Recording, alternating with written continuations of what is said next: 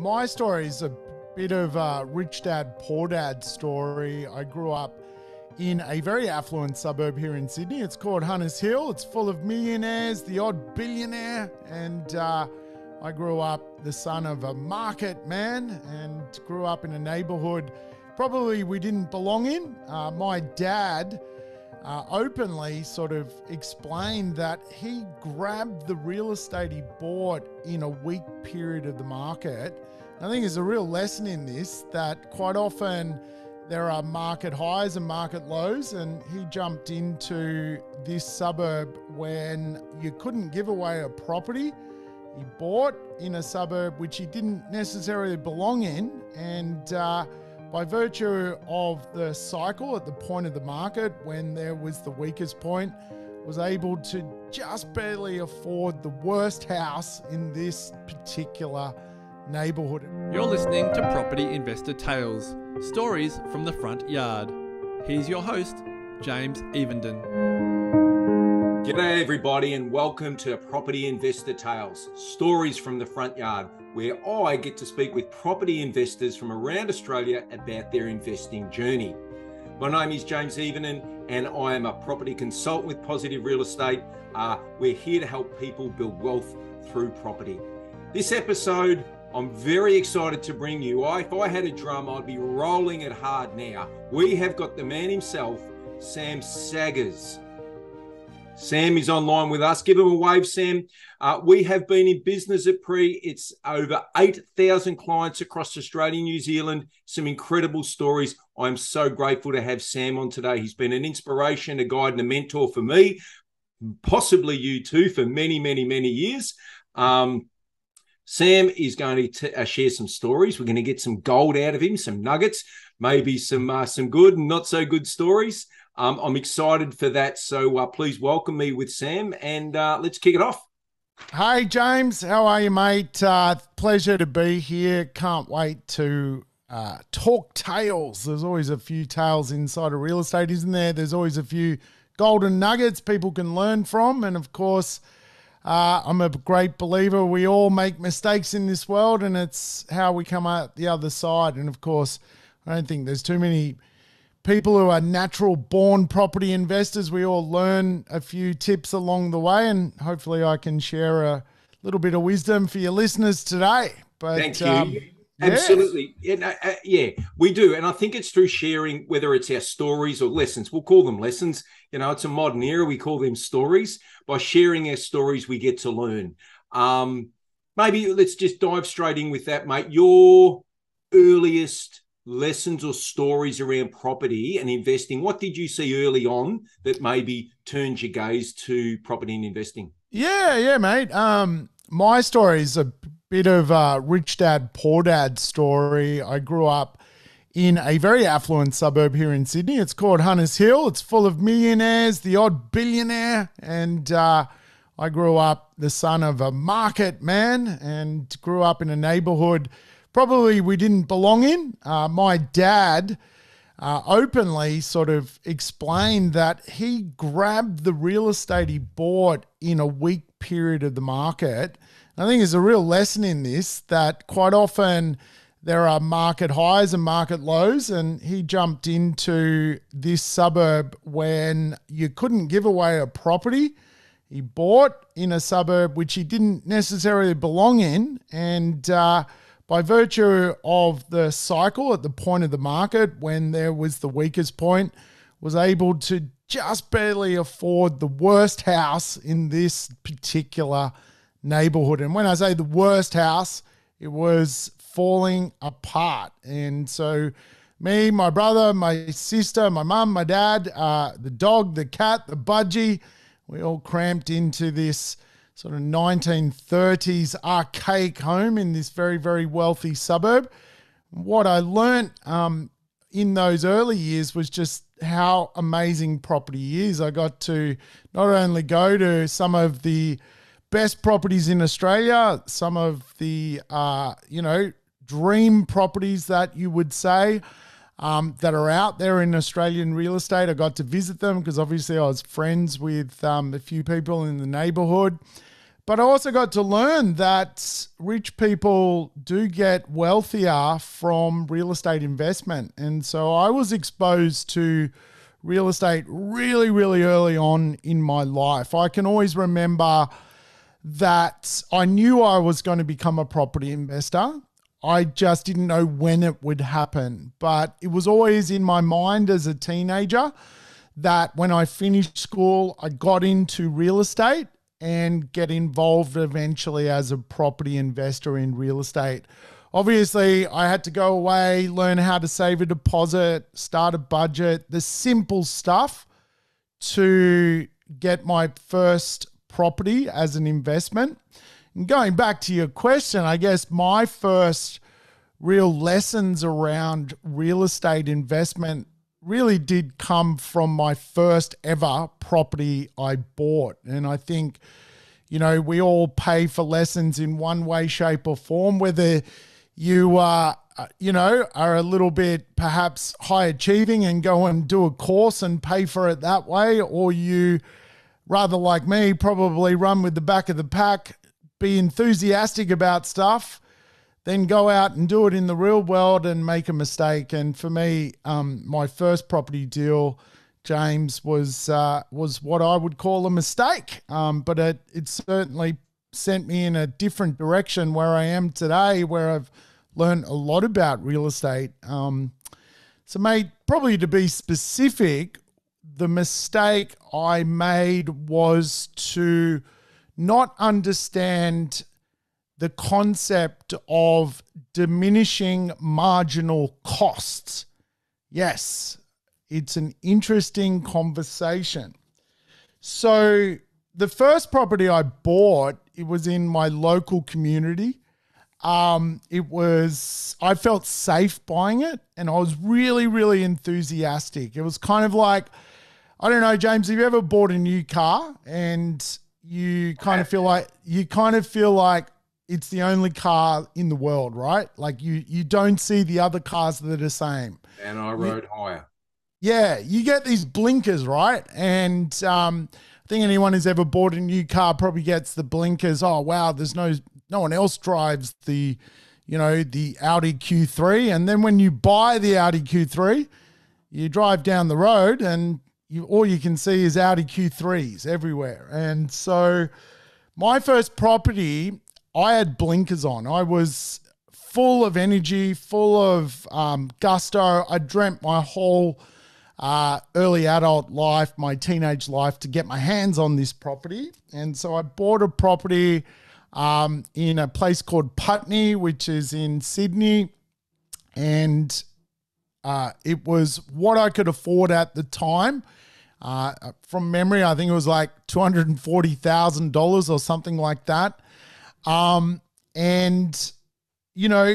had my blinkers on when I bought it. It was more about getting it than understanding what it could actually do, where it could take me later in life. I had no comprehension that actually I'm buying something that I'm meant to live off when I'm 65 years of age. And so my first look at that property, when I settled it, I took friends and family and I was like, look what I've just bought. And the first thing they did, of course, without blinkers on, is go, well, do you realize the driveway needs to be redone? Like, it's completely cracked. There's tree roots pushing up the driveway. The gutters need to be redone. There's a hairline crack in the back of the building. All of a sudden, I'm going, wow, what have I done here? I've put a lot of energy into this thing called real estate. I love this thing called real estate, but I've actually not understood the mathematics of real estate, the numbers of real estate. And in real estate, we call that almost like diminishing marginal return theory. So for me, I had to look at that real estate and go, oh, hang on a minute. Okay, you can rent for $250 a week, which is a 5% return. That's great. But for that real estate to see its best days, I had to go and spend $100,000 to fix it. Now, if you're going to spend $100,000 to fix something of real cash, you need a huge cash on cash return to get your money back. And of course, this real estate couldn't do that. So what it would do is ultimately diminish the result of the return. In other words, I would have to overcapitalize to make the property better than what it was, to make it, almost like in a fair repaired state. And of course, there's no way you could get that back on a rental return. You couldn't spend $100,000 on the property. Even if you got an extra $25 a week, it would take you 3 lifetimes to recoup the $100,000. So, my first lesson was that numbers matter inside of real estate. And of course, this is where today I'm very, very diligent around that. Actually, the dwelling of real estate can diminish in value, and to prop up that dwelling to make it, restore it to its optimum level, can quite often mean for some properties it's just not worth the spend. And so for my first investment, I soon realized, well, hang on a minute, I got to use this thing in retirement. Like 65, this is why I'm buying it. And do I really want to hold something full of problems, full of costs, and will I even get a return in retirement? So it's quite an interesting thing is, and I don't know if I'm talking too much, by the way, James, just tell me to shut up because I tend to rabbit on. But mate, when I think about it, it's like, what question should you ask yourself as a property investor? Like, who are you as a property investor? And really, it dawned on me back then that to answer that question, who am I as a property investor? I am actually my 65-year-old self. I'm not my 25-year-old self. Does that kind of make sense? I'm the person in retirement that I need to be. And so the real estate needs to match who I am in my retirement. It needs to be simple to run. It needs to be high returning. It needs to provide a dividend because I'm going to live off it from a cash flow perspective. When I buy real estate, I'm not buying it as Sam Saggers today, 47 years old. I'm buying it as Sam Saggers who will be 65 years old, because that's when I need to use it. That's when I don't have the job. I can't rely on other ways to live. And so my first investment was a train wreck because I bought it as 25-year-old Sam, or around that age. I can't remember specifically now, but I wasn't thinking about who I would become. And so, completely blew my mind to think of it that way. And once I started to think, well, I got to buy this stuff for the old version of me, not the young version of me, changed the way I looked at real estate. It's an awesome story and so many layers in there. And geez, I've got a script of questions here, Sam. I'm chucking it out the door, mate. Mate, get rid of it. Talk I've jotted a few notes. There's a few things I'd love to come back to and just weave through. So you mentioned there towards the end, your identity. Your identity as an investor, because I heard the story of early Sam in Hunters Hill and seeing the homes and learning the stuff. Did you learn that desire to become an investor? Was that implanted you as a teen through something you saw through your friends and their parents doing, or just from your dad? Can I also ask, because we all come from families, and we may be single child, but families, your brother and sister. I know that I'm different to my siblings, and I've gone on to do that. So we're all different. We can grow up in the same household and get that identity that we're always going to have. I'd love to hear a bit more. Yeah, sure, mate. Yeah, no, great question. Look, I'm the youngest. I'm the one who probably was able to live in the suburb the longest as a child. I'm virtually 10 years younger than my brother, for example. But what I learned in that suburb was a lot about how rich people think, about the different way they approach life, that they quite often have assets behind their fortune. And like, I did live in this kind of rich dad, poor dad kind of experiment, a live experiment. My dad, albeit unlike the book by Kiyosaki as the poor dad, he also had a rich dad mindset. He was a hustler. He loved real estate. He encouraged me to learn as much as I could about real estate. He understood that you can't get wealthy from your wage. He taught me about being a market man and working down at a famous market here in Sydney called Paddy's Markets. He would take me down there and teach me, you know, the idea that money is to be made within the marketplace. He would give me lessons around really the idea of how things are bought, how things are sold. But then I also had a rich dad, and my good friend Sean, his father today is a billionaire here in Australia. They were actually famous for starting a supermarket chain here in Australia called Franklin's. Many people might remember that supermarket chain. What was famous about Franklin's was also a brand that they invented, which was called No Frills. No Frills was like the first iteration of basically you could buy butter, but it was kind of like the supermarket's butter, or you could buy bread and it was the supermarket's bread.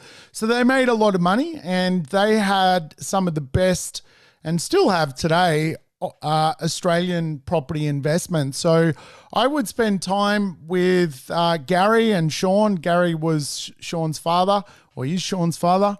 And, you know, it was quite, I guess, learning by osmosis in a way. I would travel around with them just because we would be going to sport or would be going to soccer practice. And then Sean's dad would be like, oh, Sean, we own that building. We own that building.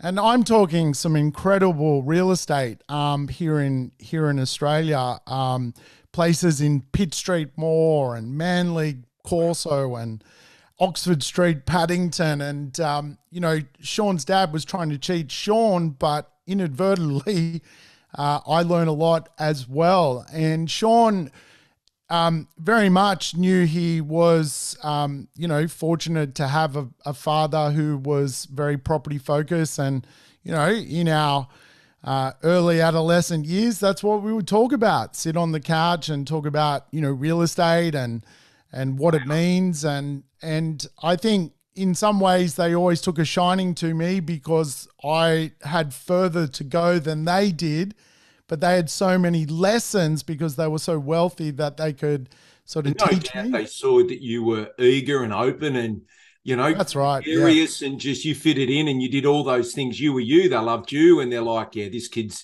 got, he's got the air, you know, he's got what it's going to take. So I love that. So that identity was developed early and nurtured by your father. I love hearing that.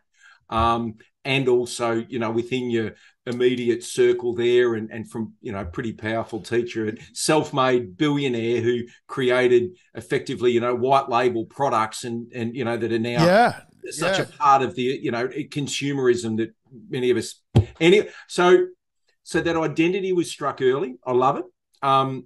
Another thing you mentioned through your story of Putney, I love it. We're at Putney. Let's go back to Putney. And your lesson through there was that you learned about the numbers, and you had to learn that, and you learned that through osmosis and you had to go through it and realize it.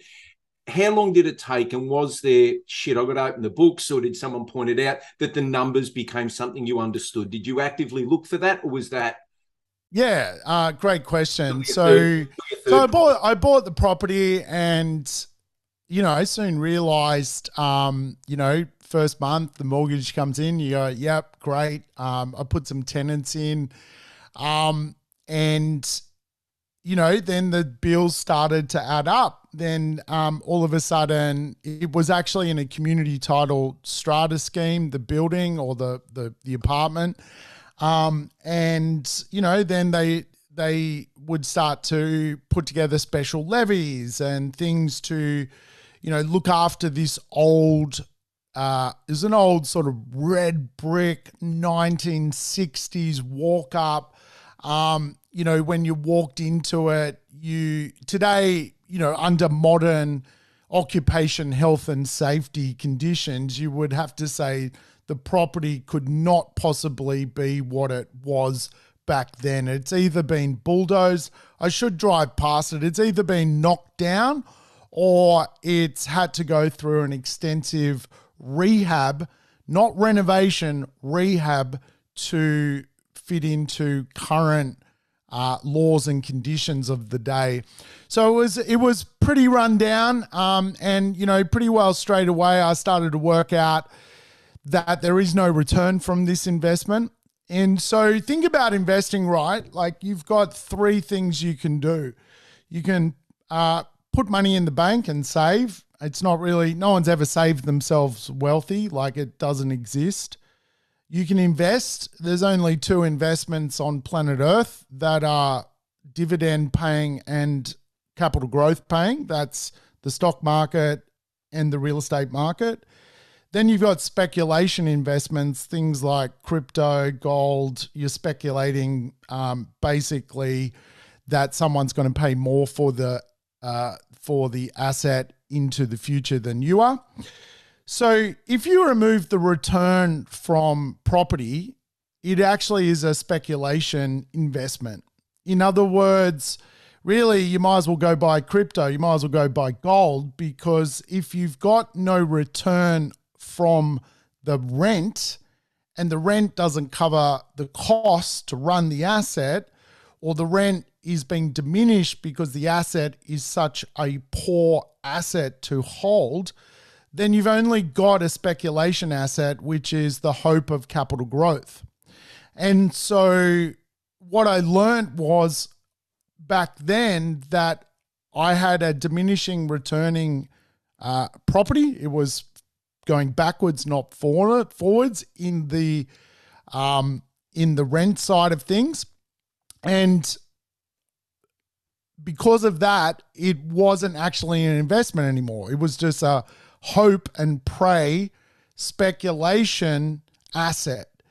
And I could do better than that. And so after about 12, 18 months, it must have been, and it is a long time ago now, so I don't know the exact, date range or time frame. It could have been 14 months, 16 months, but it's around that anyway. I put the property on the market and I sold it, and I didn't make any money. I made a small loss actually, but the lesson taught me about the numbers. It taught me about, hang on a minute, real estate is an investment. Investments need to have a dividend and also the ability to appreciate, not just appreciate without a dividend.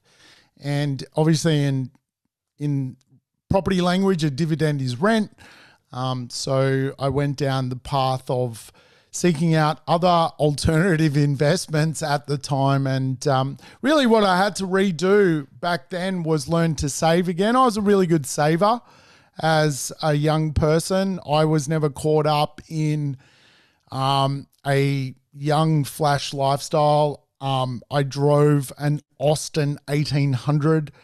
If you've ever seen an Austin 1800, it's probably the world's worst motor car. It had drum brakes. You had to pump the brakes to try and stop the car. Half the time I was doing hand brakies. It was a death trap. I was in a death trap for about a decade to just not spend money. I mean, my car cost $900. So the first 10 years of my economic life, I was in a $900 car because, there's an old saying, work hard in the early stage of your life, have a nice, easy later part of your life. And, That's With fundamental. Kiyosaki 101 too, isn't it? No doodads. I think he calls doodads. Yeah. You put your money into income generating assets. And I'd Well, still disagree with him on the house, but that's okay. I think we all do. But Um, you're right, mate. It's about it's not about also what you earn, it's what you keep, particularly in those foundation years. And I was able to resave money quite quickly because I lived a very simple life, I guess you would say. Austin. In the And, Austin, in the death trap. So it so, wasn't so, it so, wasn't great for the social life with the ladies, but hey, right, Sydney's got that's lots all of right. beaches. You don't take your car on the beach on your towel, do you? Well, I don't think too many girls wanted to get in the Austin 1800. Just That's a few right. of bullfed mates, but no, that was the early years, mate. It was all about learning stuff, and And wouldn't it be just nuts? I mean, if you look back now, cast your mind back to those days and you just how what you know now and what you didn't know then, it's staggering, right?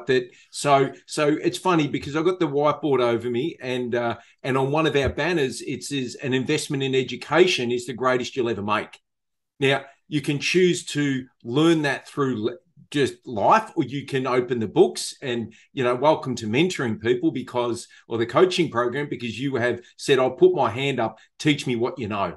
I love it. So Putney got the boot, right? yes, You've regrouped. The Austin's still kicking. You're in Sydney. You've saved and you've gone, I'm going again. And you took those lessons and just, I guess, broad strokes on your next 1, 2, or 3. How did you go then from, I don't have a property, but I've had a good lesson, to, oh, okay, I might be good at this? Yeah, well, that period of time, I got involved in real estate as a real estate agent. So I started to learn different types of properties. I had an early career in property management. I had a career in early residential sales. I got to spend time in different suburbs. I worked at a few different organizations. And then I just started to, like you say, seek out education around investing. At the time, I also looked at, investing in businesses. So I started actually a small business inside migration. Prior to that, I did some travel overseas and got to understand what, happens at a global level. And then really my next investments, I started to, understand more about market cycles, because when I had bought as well, it probably arguably was the peak of the market. And this was when I bought my first property. So it was a bit of a lesson. It was the peak of the market on a D grade asset. And, really the future outlook for a property which is a D grade asset at the peak of the market is not good. And so really what I started to really link was, hang on a minute, though I'm enthusiastic, there is actually a world out there called economics. And my next investments, I actually was more economically in tune with the way the world works, that there is an economy, there is actually fundamentals to seek out. And at the time, it was in the early 2000s, then I started to invest heavily over inside of the Perth market. And the reason being was, as a country, we were going through some economic advantages through mining boom 1. And that's where I started to really get results from real estate. My first deals over there that I bought a couple. And that's where I started to almost what I refer to as become a smorgasbord investor. I did off the plan investing. I did a subdivision. I did a buy and hold. I did a build. I built a house over in Perth. So I was able to save money, put it into the market. I was able to recycle equity out of the Perth market. It was very kind to me. The market soared in value over there during that period. And this was a period of time where, property values weren't that expensive. So you're talking $150,000, $200,000 for a property. So, getting yourselves in a position to put some deposits down wasn't a massive amount at that peak. Did you spend time in Perth? Yeah, I'd always come and gone from Perth. So I knew that little bit of awareness, because I think that is that's a huge leap in terms of understanding, confidence and all that, as maybe not so much once you're inside, say, our group Positive. We know we're big picture thinking, 5 cities plan, all the rest. But as a young guy doing it on his own, I love hearing that you're like, you know what, it's probably not going to be in Putney again. But it doesn't mean it's got to be in Sydney either. Where's the money? Yeah, and I had to go through a savings thing. And really one of the next deals I did, I was looking, I don't know if you can remember the Trading Post. Yes. I was a paper boy. I used to read it. Love it. Jousting sticks, Dad. Oh, mate, I guess if anyone's seen the movie The Castle, the son would always come in and go, what do you think of this? Tell them they're dreaming. But I was reading the Trading Post one day, and there was a place over in Perth where, I didn't have much money, so I needed to come up with ways to make money. So what I did in my sort of rebound after my first property is I had several jobs. I ran a market store on the weekend at Glebe Markets and at Rozelle Market, and I sold stuff. I worked at a real estate agent, and at night time I would do telemarketing. And so I had 3 jobs, and I was doing whatever I could to build up more deposits to go again to buy more real estate deals. And one deal that I sort of made about $60,000, $70,000 on came out of the Trading Post. And so what I did, I read the Trading Post, and there was a government tender to remove 4 houses in an outback town in Western Australia called Katanning. And I decided to just tender for the job. And I said, I'll pay you $5,000 to remove the houses and take them somewhere, right? And so the government put out this tender, and 4 people bidded for it. The first one was going to cost the government $30,000. I think the second one was going to cost the government $20,000. The third one was like $19,800. And then there was me. I was going to pay the government $5,000 to take these houses. And lo and behold, they sent me the contract, and all of a sudden I'd won this tender to remove these houses in Katanning. I'd never even been to Katanning.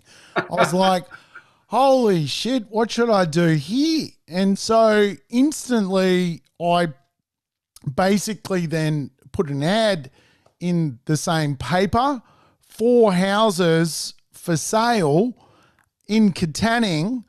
Not obviously the land component, the actual houses. And of course, some houses you can put on the back of a truck and, take from one parcel of land to the other.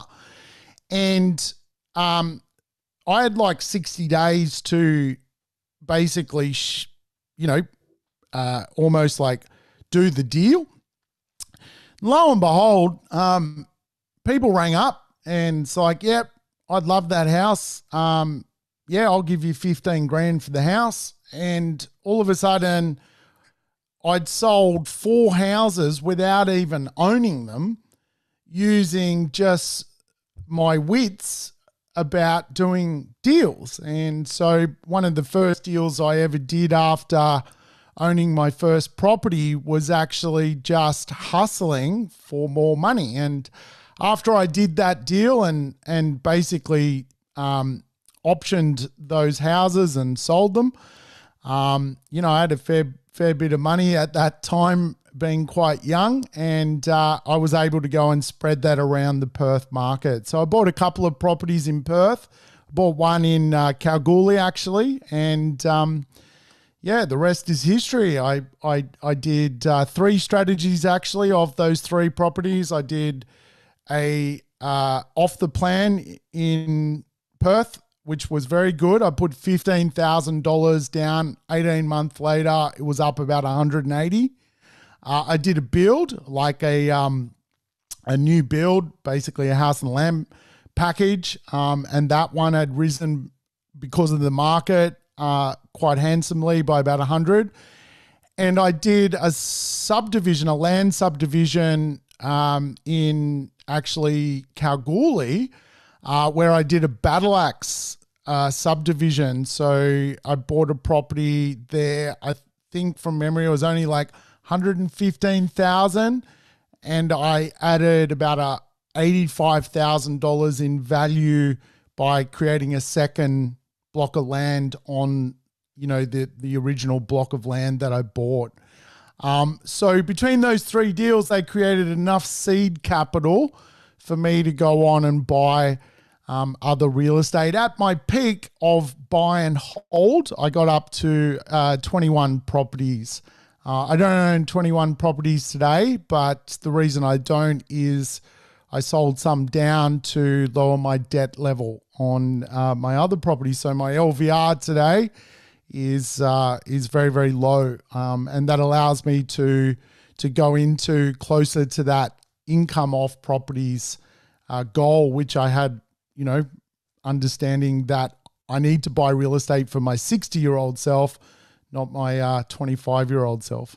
Wowee. And I'm going to say, you know, brain blown. Like, I love that. That is one of the best stories I've heard. And the fact that it's come from the trading post. It's a bit loose, the old trading post. Outstanding. You know, and it's good, you know, there's opportunities out there. You know, it makes me want to be like your mate and doing it with you. And let's go get in the Austin and go find these properties and the trading post and all of that sort of stuff. We love hustle. We love to know that people come from simple, humble beginnings, that it's self-made, and that it wasn't. That's not easy and that's not straightforward. And that could have gone pear-shaped for you. You've signed a tender and you've probably rung your dad. Hey, Dad, what's a tender? Oh, Sam, hey, once you sign there, bro, the WA government's got you. So. It was definitely bizarre that I couldn't believe that the government doesn't check who is this bloke Sam Saggers? Like, is he even a builder? Is he what? He's a guy. No, he's a guy who bought the trading post. So yeah, it was loose. There's a lesson in that, right? Because we sometimes think that it's so organized and it's this like architecturally, wrong word. It's this huge, labyrinth of rules and lawyers and this and that and all the rest. But sometimes it's just a guy who picks up the phone. It literally is. And confidence and a little bit of front and, having enough behind you to get things going is what it takes.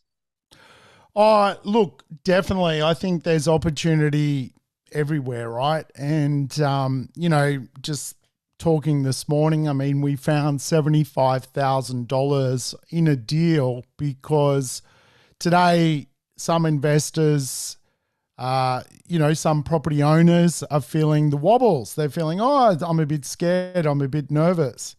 But that creates someone else an opportunity, right? And never underestimate that a market is about human beings, and human beings do strange things. And today, we picked up for a client just in the deal-making section of the business the ability to make $75,000 just buying a property because the vendor, the seller, has got the wobbles and wants to pass on $75,000. Yep. So it's out there. And I think, opportunity is just a game of putting yourself in a position to see it. And today, I guess a lot of people can't do that because, to be fair to them, they've got other things on. They've got a job at the science lab, or they've got a job at the hospital, and it would be impossible to see the amount of opportunities that someone like myself, who has dedicated my life to seeing opportunity, sees. And I guess that's why people also reach out to professionals in the industry, good property strategists like yourself, to put them in touch with opportunities. It's kind of how it works. If you can't find it yourself, you've got to be create a network, and there's that old saying, right? Like, your net worth is your network. And if you don't have the network, you got to go and sort that bit out. I love that distinction, because we've heard from you in your early days. It was probably part in your DNA, certainly in your nurturing and how you grew up, to have expansive thinking, to have, the idea of where's the deal, I'm going to make it, and hearing, 3 jobs, the market stall, working as an agent, do on the phones at night. You're always looking for opportunity. I remember, I have had that certainly in my life, but I'm probably more conservative and know my lane in that. So I studied accounting at university. So I don't think you did that. I had some, pretty, pencil pushers around me and so forth. I love this group because I get to hear your stories and learn of them. I get to get uplifted by that. Jace Witten, many of us, and I think so many of the people that get attracted into positive go, you know what? I want that. I want to be part of that, but I know I just can't do it as me on my own, right? Where does that exist? How does that happen? So stepping through that, and surrounding yourself by good people is pivotal. Because I was going to ask, do you think you learnt that in life and to do that? We've heard your story. It was part in you, and then you did with your buddy and Franklin's and all of it. I just, you know what? I want to ask 1 or 2 more questions. And then I'm putting you on the spot here, but I've seen the time. We've probably been on for 40, 45 minutes. I think I told you it would be 20 minutes, Sam. And I got you on this call. Short and sharp podcast. I want to interview. I'm going to do this to people. If we've got 1 or 2 more questions, but this is a huge episode. And I would say it's part 1 of an installment in Sam's, journey. And this, from Putney to Katanning, right? And 5 houses off the back of a truck that sold through the post to make your money, to build a portfolio of 21. Post. We went from Katanning to 21 properties pretty quick. So I don't want to miss the opportunity to hear that. And I know everyone tuning in will love to hear that. I reckon we save that for another day. And so stay tuned. Yep, stay tuned on that front. But let's sort of wrap it here today. Outstanding lessons. You saw, just opportunity. I love hearing that there's always opportunity in there. Maybe to this point in your story, if you could go back and redo stuff, mate, that's always a good question on a podcast, isn't it? What would you do different if you're back, you're standing out the front of the auction or talking to the agent in Putney and he's going, let's go, Sam, just sign here. What would you do different? I guess, enthusiasm's one thing, but also just understanding that real estate is something that is going to, if done right, look after you later in life. Probably my lesson early would be to really get some education from the right people who understand real estate. If I'd learned a little bit early on about buying in a better suburb creates better growth, and, better locations equals better return on investment, and, better assets ultimately stand out from the crowd, I probably would have, changed what I bought. Certainly through my investment journey, some of the things I bought, I probably would have bought something down the street around the corner.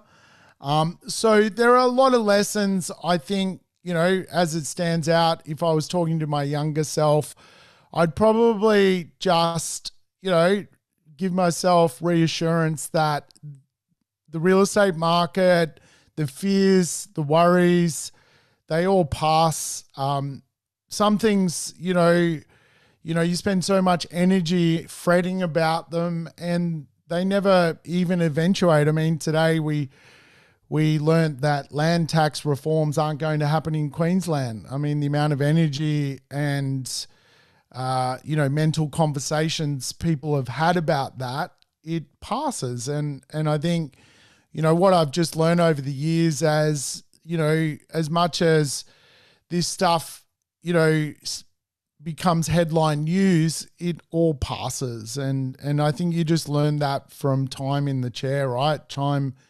doing this thing that, just get on with it. Learn to just accept that as much as real estate goes in the right direction or the economy goes in the right direction, it also goes in the other direction. And you've just got to deal with that as a human being. So I don't know if I answered that question well, but, I think, we all sometimes just overthink this thing. It's a pretty simple thing, real estate. You buy it, you make sure it's half decent and you hold it. And if you do that well, you won't experience what I experienced, which was a diminishing marginal return on the investment. In other words, you probably don't want to own real estate, which over time kills your actual income from the real estate. And there's a lot of real estate out there which people won't end up financially free from, because the day they go to retire, they won't have a return because they'll need to reinvest it into the asset to create a return, and it'll be too expensive for them to do. And I do worry about, certain assets out in the marketplace that people hold, which are just not aligned with where they're headed. And probably my lesson, and I have said it, but I think the parting lesson is, don't buy for the 20-year-old you or the 30-year-old you or the 40-year-old you or the 50-year-old you. Buy the real estate for the 65-year-old you that no longer has a job. And the more you think about your future self, the kinder your future self is going to, the kind of position you're going to put your future self in, if that kind of makes sense. So it makes so much sense, and it's a wonderful lesson you've shared, and you've shared it through story. I'm very grateful for that, and you've really given us so much. I've loved every word of this. I love the lesson, and that's what we're here for. We're here to share stories, to share lessons, so that we can, maybe not go through as much pain as others, or get to the end result quick, or whatever it is. But I love hearing that. Buy the property that you want your 65-year-old self to have. I love it. It's a new distinction for me. Awesome, mate. And I'm sure I've got no doubt, I speak to everyone tuning in and listening, that they would say exactly the same. So from Putney to Katanning, this is part one. I absolutely love it. I've heard some great things, man. And I'm not going to hold you to it, but I'd love to think that we could get back on here one day and hear from from phase two, as you build a 21 property portfolio that has since reduced into a blue chip holdings that's going to provide the 65-year-old Sam with the life he wants. And that's it, mate. Beautiful summary. Well, thanks for your time, James. Awesome. All right. Thank you, Sam Saggers, for being part of Property Investor Tales, Stories from the Front Yard. Thank you to you, our listeners, for tuning in today. We will say over and out for now. Until the next episode. Thank you. Thanks for listening to Property Investor Tales. Remember to subscribe so you get notified every time a new episode drops. As you can guess, we love hearing people's property investor tales, so if you'd like to share yours, then please get in touch with us via email at positiveinvestortales@positivementor.com. positivementor.com.au. We also love your feedback and would appreciate a 5-star review over on Apple Podcasts or Spotify. Remember, you can watch all of these podcasts over on YouTube at Positive Mentor or at positivementor.com.au. Until then, take care and bye for now.